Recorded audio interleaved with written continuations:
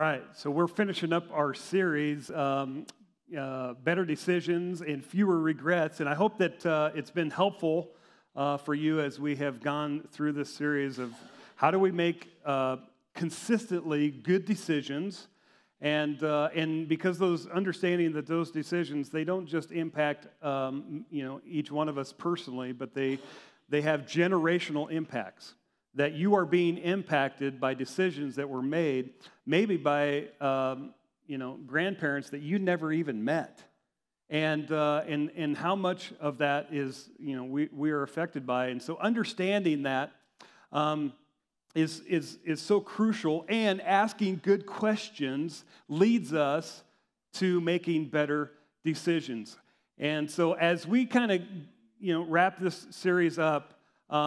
I want to talk about something that I talk about a lot, and I refer to this term a lot, principle or principles, and I talk about it a lot. And sometimes, for those of you who have been around the Crossing for a long time, maybe I have explained this. For those of you who are maybe new online or new in the room, I want to be able to explain it to you. So at the expense of some of you that this is going to be a review, this is so important to understand what a principle is and what it is not.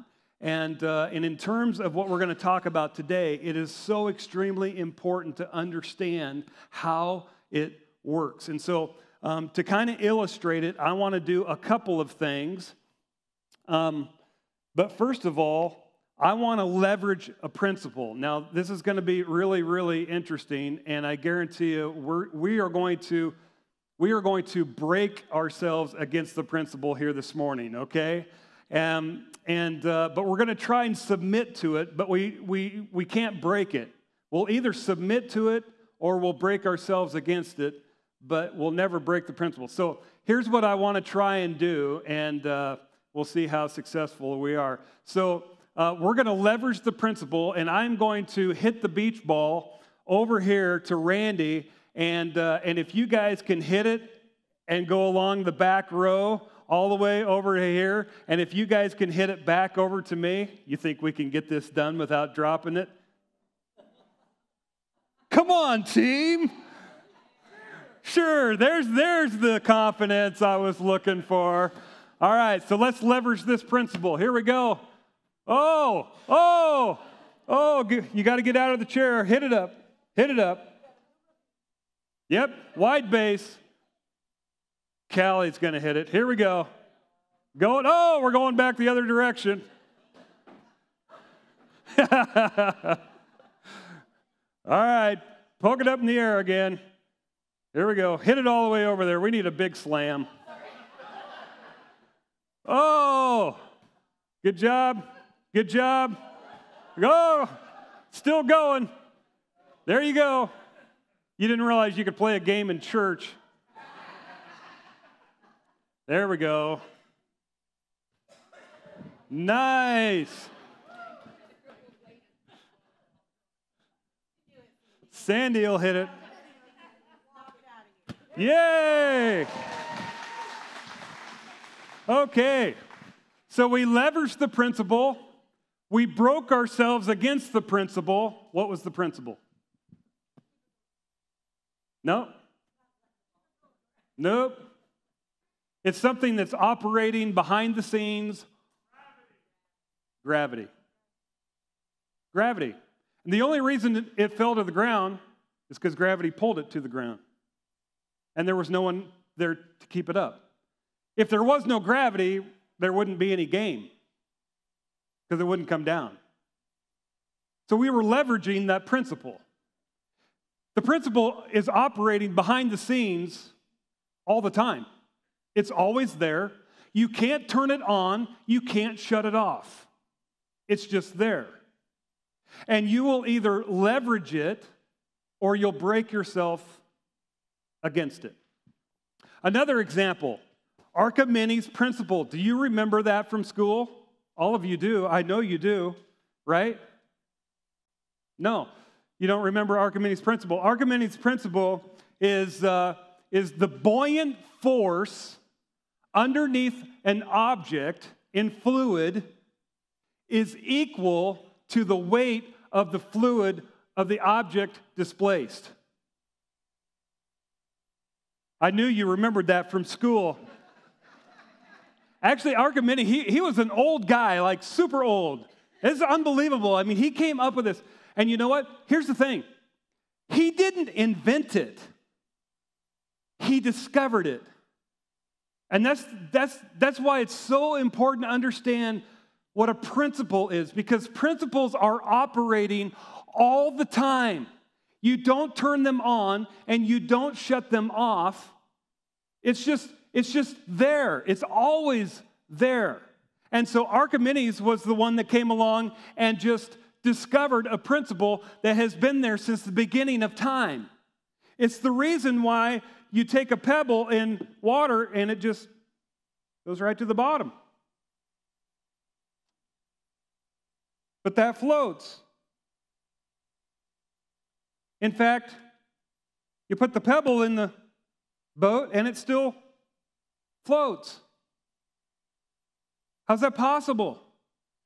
See, when you submit to the principle, you can take an aircraft carrier that weighs millions and millions of pounds and it will float every single time.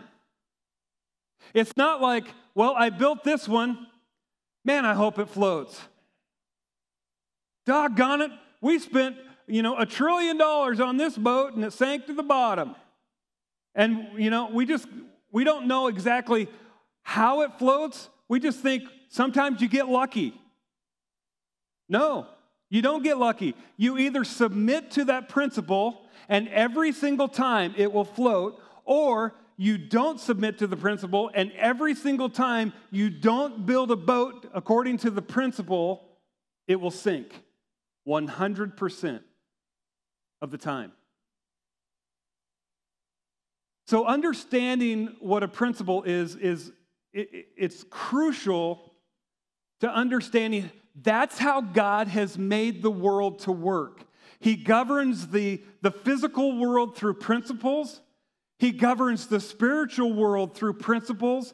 He governs the relationship, our relational world, through principles. And we will either submit to them or we will break ourselves against them, but you can't get around the principle. You can't turn it on. You can't shut it off. See, a principle, it's not a rule that you follow. Principles aren't rules that you follow. Principles follow you. You see, if it was a rule that you followed, well, you could just unfollow it and the principle would shut off. But it don't work that way. You can't shut it off. And it doesn't matter. The principles, it doesn't care if you follow it or not. It'll follow you. It'll follow you. See, it's not something you choose to apply. It applies itself to you. It doesn't care if you apply it or not.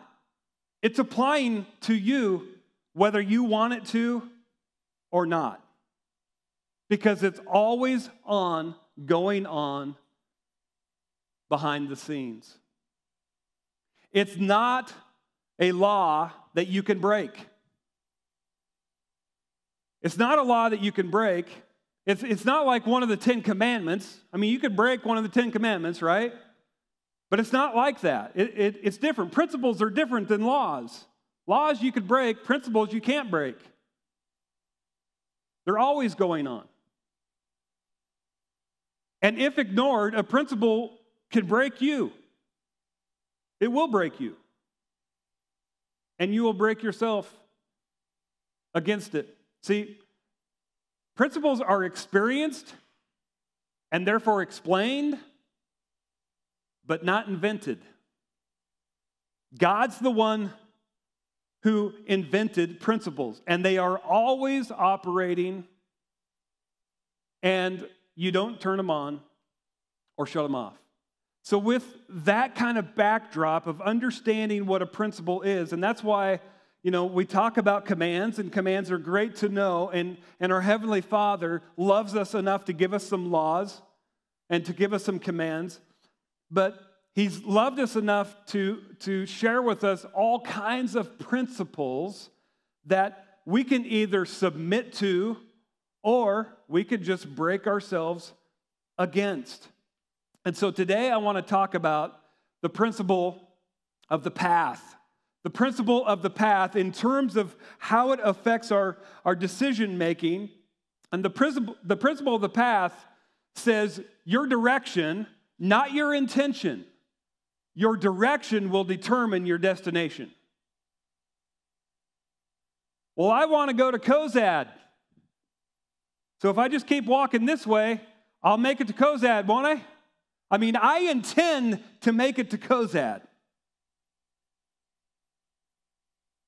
In case you're disoriented, Cozad's this way. You knew that, right? Right? You're like, yeah, I knew that. See, the principle of the path, it doesn't matter what you intend. Well, I didn't intend to end up here in life. I didn't intend to end up here financially. I didn't intend to end up here in my career path. I didn't intend. The principle of the path says your direction, not your intention, determines destination. And so today, the question that I want us to ask is the maturity question, and it is, what is the wise thing to do? What is the wise thing to do? Thinking in terms of the principle of the path and how principles operate, what is the wise thing to do? Not what is the legal thing to do. Because sometimes when we're making decisions, we think, well, if it's legal, then it's an option. Right? But come on. Those of you who have lived enough life, everything that's legal isn't necessarily wise. Right? So that's not really one of the, it's like, well, if it's legal, then let's go with it. That might lead you in a great intention, but we all know that destination isn't a great place. And we will break ourselves against the principle of the path. And the question is, what direction are you living? When you take the direction of your life, and if you were honest with yourself, what destination right now with the decisions that you are making, and if you keep going down that path, what's the destination of that relationally? What's the destination of that financially? What's the destination of that in terms of your parenting? I think you probably know, and this is a terrifyingly, it kind of wipes the fog away of what's the wise thing to do.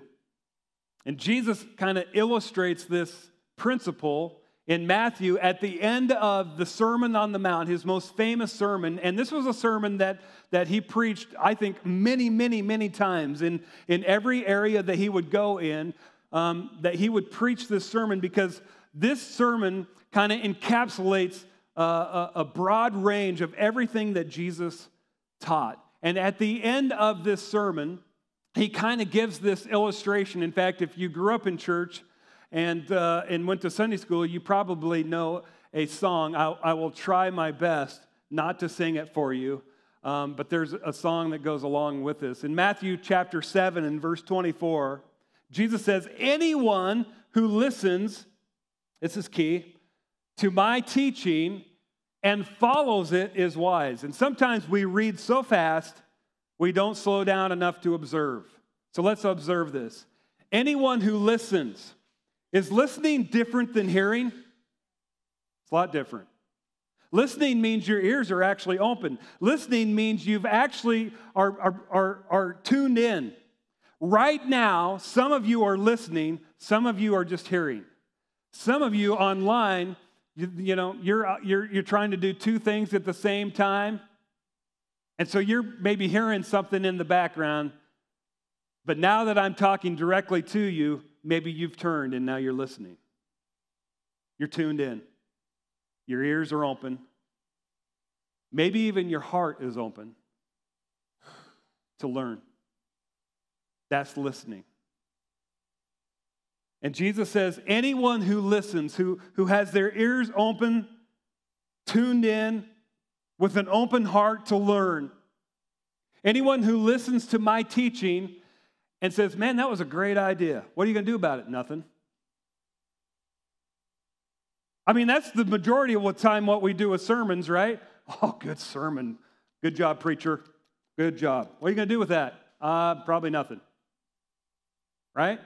I mean, it's like, and this is why, some people love the crossing, some people hate it after a while because, it's like they actually want us to do the stuff, not just, come in and hear it. Like, I'm getting tired of that. Anyone who listens to my teaching and what? Does something about it. Like they actually change something. Like they make a decision to change the direction in which they are going. They're going to submit to the path.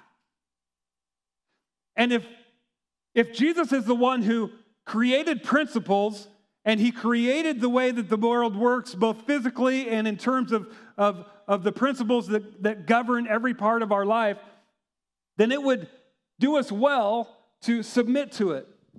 So anyone who listens to my teaching and follows it is wise. They're a person of wisdom. James, the brother of Jesus, says, hey, if you're lacking wisdom, just ask God for it.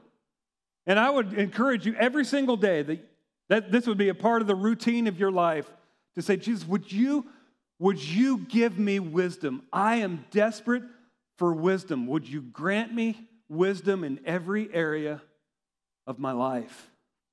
Because I don't want to be going down a path that I wasn't even aware I was going down this path. I want to be wise enough to be able to see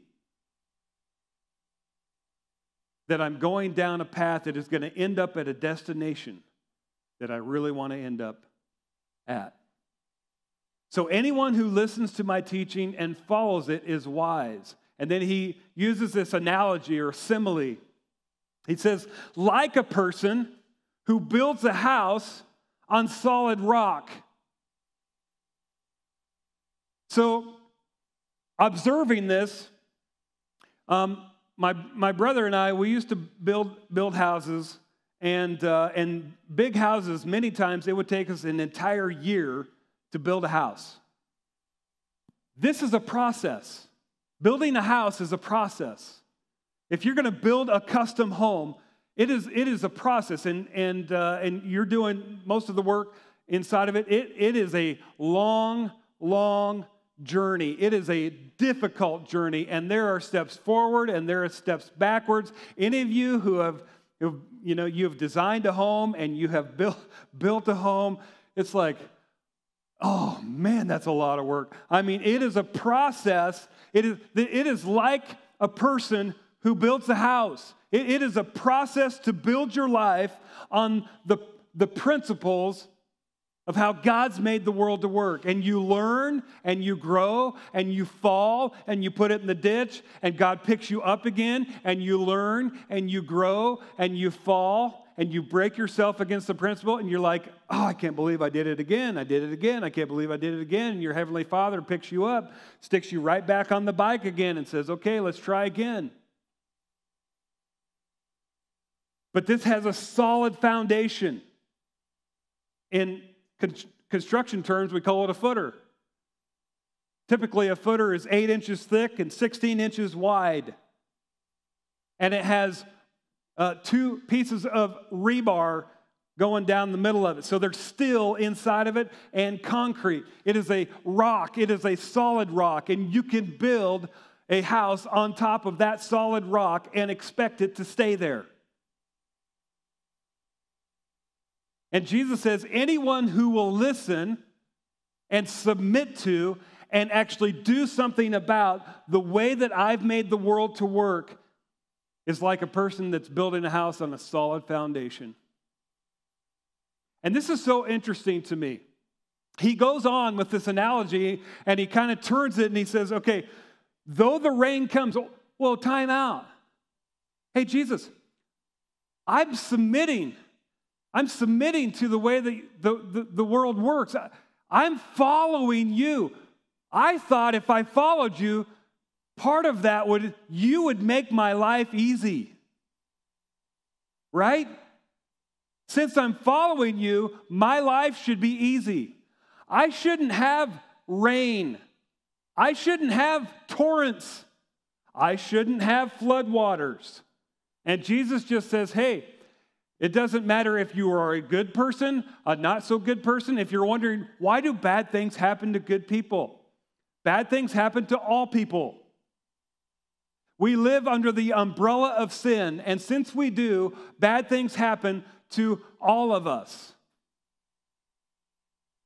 And so Jesus just says, hey, there's going to be some rain that's going to come in your life. Just expect it. But here's the difference. Though the rain comes in torrents and the floodwaters rise and the winds beat against that house, they're beating against your life, it won't collapse. Why? Because it's built on solid rock. It's built on a foundation that you have been submitting to in terms of principles. And so when the pressures and the things of life come, you will stand. You will be good. You will have peace. You will have something the rest of the world doesn't have and is desperately searching for. And so he says, if you will make this the principle of the path, the direction of your life, you will stand. But in contrast, anyone who, that word's different. What is this one? Hears. They're not necessarily listening. Kind of doing the two things at the same time. It's some chatter. Yeah, I've heard that. Preacher guy, good. Yep, got that one. Heard that. Yep, whatever. Went to church today. Listened to it. Turned it on. Yeah, went through that. Anyone who hears my teaching and doesn't obey it, doesn't submit to it, doesn't do anything about it, is foolish. And man, that seems harsh, Jesus. Why is that foolish? Because it's like a person who builds their house on sand without a footer, without any rock. They just started putting the structure right on the sand. They just put the bottom plate right on the sand and started building the rest of the house. And you know what? At first, as long as everything is working out and you're kind of controlling outcomes, that house looks beautiful. Your life could look beautiful. Everyone could be, you could be the envy of everyone. As long as everything's kind of working out.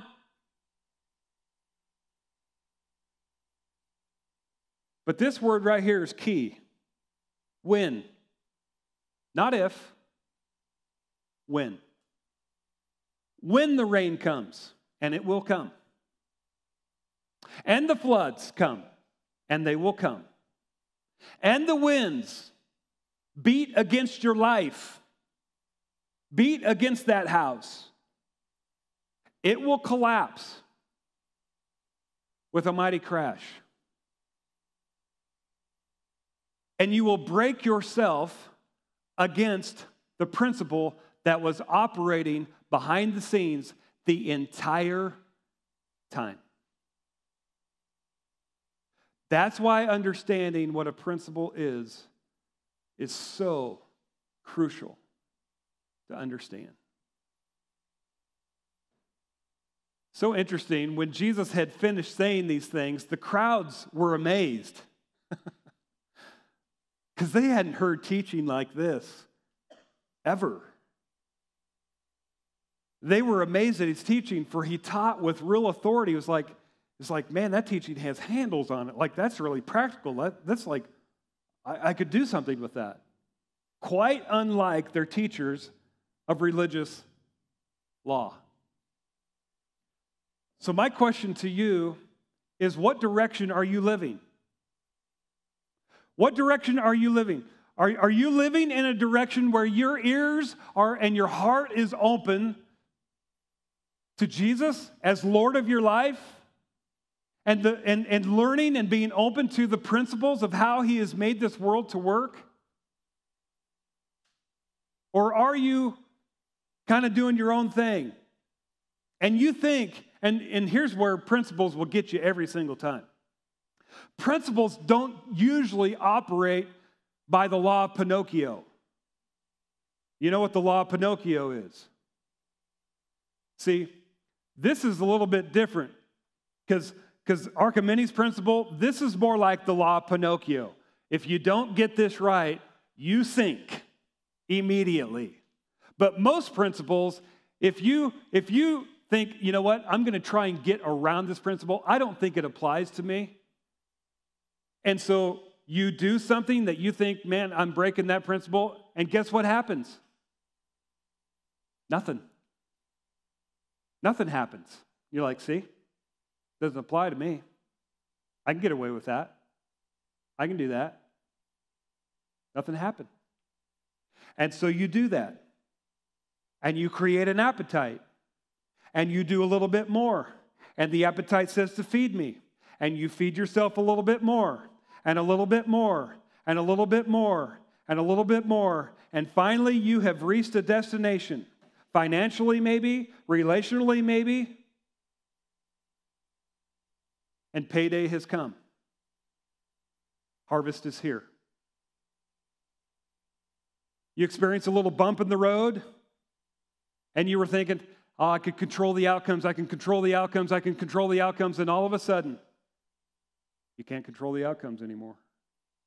And the outcome is here. What direction are you living?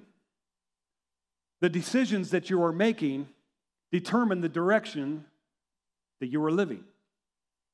Not your intention, your decisions. So here's a grid that I think is helpful, and hopefully it'll be helpful for you as well. Based on your past experience, your present circumstances, and your future hopes and dreams, what's the wise thing for you to do? Based on your past experiences, those past experiences, I would imagine, you know what, they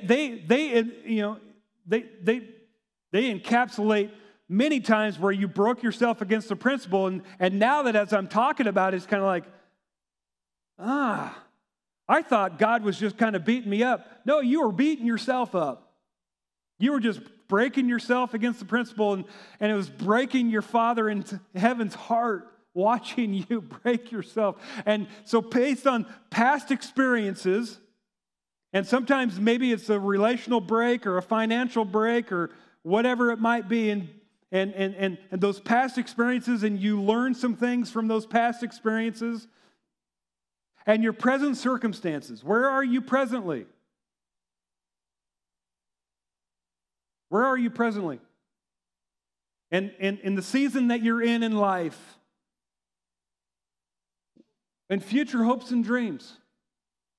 What's the destination that you want to be financially? What's the destination you want to be in terms of your marriage? What's the the future hopes and dreams in terms of a relationship that maybe you want to have with a significant other? Future hopes and dreams in terms of your job that gives you purpose and fulfillment in life. What's your future hopes and dreams? Based on past experiences, current circumstances, and where I see myself right now, and future hopes and dreams that I'm looking for down the road, and the destinations where I want to go. What's the wise thing for you to be doing right now? See, I think that is extremely clarifying. you might not like the answer. And so the tendency will be, I don't really like that answer, so I'm going to try and get around the principle and hope I end up at the same destination that I want to end up at. But you will break yourself against the principle of the path. See, your Father in heaven, He loves you. He loves you. And so understanding the principles that govern every part of our lives, submitting to those, making decisions that will go down the direction to the destination that we want to go down, is the path that will lead us there. So may we submit to Him. May we ask Him for wisdom. May we ask and put into that grid past experiences, current circumstances, future hopes and dreams. For you individually, what is the wise thing for you to do? For you as a couple, what's the wise thing for you to do? For you as a teenager, what's the wise thing for you to do? As a college student, what's the wise thing for you to do? As parents, what's the wise thing for you to do? As grandparents, what's the wise thing for you to do? See, it will lead you to a good place. As a church, based on past experiences, current circumstances, future hopes and dreams, what's the wise thing for us to do? Love it. May we as a church, individually, corporately, operate in this way. Let's pray. Heavenly Father, thank you for loving us. Even when we try our best to just control outcomes and live as if the principles don't apply to us. And you love us so much, and you're just like, it's just not going to go well for you if you do that. And yet we try, and so many times we beat our life up pretty good doing it. And God, sometimes we convince ourselves that you no longer love us, and that's so not true. You love us as much as you ever have. And we could decide today to begin sowing and making decisions in a different direction. So for some in the room and some watching, that's where they're at. They need to have some things that need to come to a necessary end. I pray that you would give them the courage to do that. God, I pray that those that need to sow in a different direction, you would give them the courage to do that. God, I pray that we individually and corporately as a church, that we would ask the question, what's the wise thing for us to do? Pray that you would lead us. In Jesus' name, amen. Well, hey, Crossing, thank you so much for joining us. We'd like to take just a couple minutes to kind of recap what we talked about and give us some challenges for this week. I'd like to quote one of the things that you said. It's like they actually want us to do this stuff. I love that quote. We actually want you to do this stuff. Actually want you to do this stuff. This is actually applicable to your life. So you talked about the principle of the path. Yeah. Your direction, not your intention, determines your destination. You talked about what is the wise thing to do. So my question for you is, can you give us an example in your life of when you broke yourself against the principle of the path? Yeah. So I have broken myself financially many times against the principle of the path. And, you know, there was something that I wanted. I wanted to have something before I had the money to pay for it, so I leveraged something else to get it ahead of time. And our culture is a debt culture. And so here's the financial principle that Scripture talks about. The borrower is the slave to the lender. That's a principle. It just always is. And it's not right or wrong. It's not right or wrong, it just is. And if you don't like being a slave, well, then you should probably not be a slave to the lender. If you don't mind, then have at it. But the principle is, hey, you just need to know you're going to be a slave if you do that. And so there's been a couple times I've done that and looked back and it's like, I regret doing that. And in fact, I bought a brand new truck one time, I've heard this story. and I ended up just getting rid of it. I just ended up selling, and then because I'm like, it has all of these gadgets I don't even use, I don't even want, I don't even like, and yeah, it's a cool truck, but I don't use any of this, and I don't need a cool truck. So I went down, and now my truck has, it rolls the windows down the old-fashioned way. Yeah. It's still a good truck. But it gets me from point A to point B. Yeah. So, we're not perfect. No. No. No, no.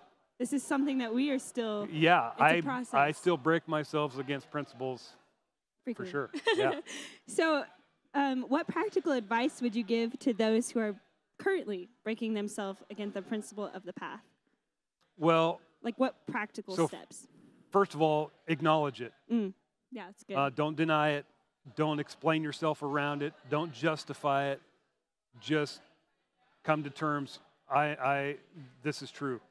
And then you've got to find someone that can help you turn that around. Because I think so many times we know it, but we don't have enough mustard or courage to just do it on our own, or we do for a short period of time, but then we kind of revert back. And so having others that you've